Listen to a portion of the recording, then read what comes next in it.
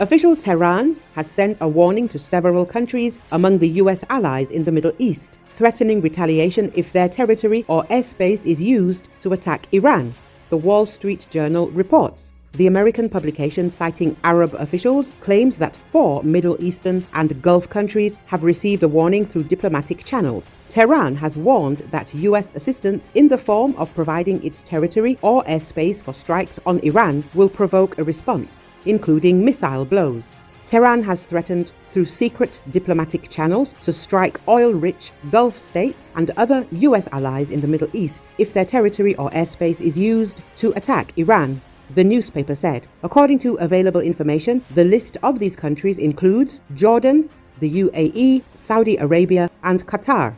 The warning, reportedly issued through secret diplomatic channels, was a response to Israeli threats of a severe reprisal after Iran fired about 180 ballistic missiles at Israel earlier this month.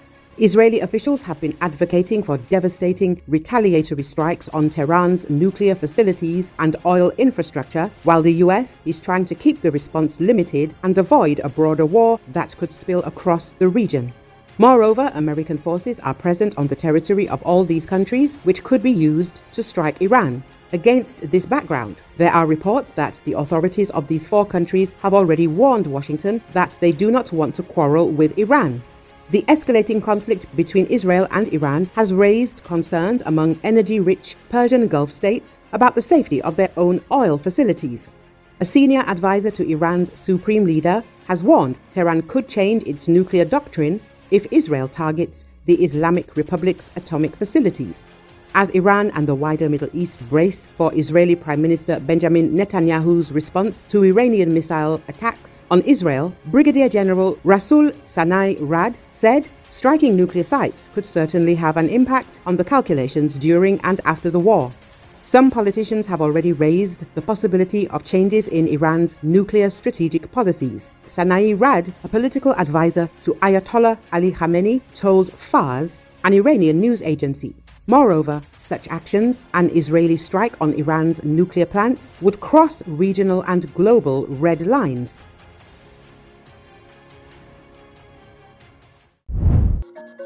Russia has redeployed about 50,000 troops to its Kursk Oblast, weakening its position on the battlefield in Ukraine. Oleksandr Syrsky, Commander-in-Chief of the Armed Forces of Ukraine, said this. Syrsky noted that the Russians had transferred these forces from other fronts where they had been conducting offensive operations. We know that about 50,000 troops from other areas have been redeployed to the Kursk front, he added.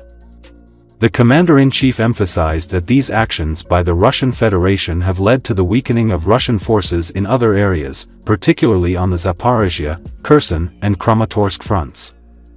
This, of course, made it easier for us to conduct defensive operations, he said. The Ukrainian leadership said that one of the key goals of the operation was to divert Russian forces from Ukrainian battlefields. Syrsky's figure is an increase from President Volodymyr Zelensky's estimation from September 19, when he said that 40,000 troops had been diverted to the Kursk sector. Even though Ukrainian forces continue to hold Russian territory in Kursk Oblast, the Russian offensive keeps grinding on in Ukraine's east. The Ukrainian military was recently forced to withdraw from Volodar, a town in the south of Donetsk Oblast that has withstood Russian attacks for 2 years. Heavy battles are also ongoing in Chasiv Yar and Toretsk in Donetsk Oblast, and Russian troops are closing in on a key logistics hub in Pokrovsk. In the meantime, Russia seeks to dislodge Ukrainian troops from its home turf in Kursk Oblast, attacking Ukraine's salient from the west.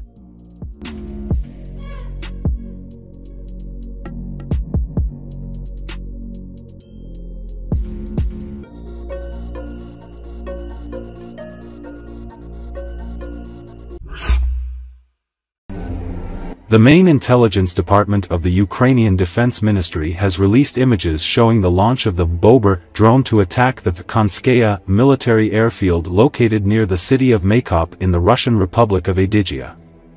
An explosion and fire occurred at the airfield as a result of a strike by a Ukrainian-made long-range drone. It should be noted that the incident took place on the night of October 10. The operation was carried out by the General Intelligence Service, the Security Service and Special Operations Forces of Ukraine. L-39 training aircraft, Su-30, Su-34, Su-35 and MiG-23 fighters are located at the airfield, which is the location of the 272nd Training Aviation Base.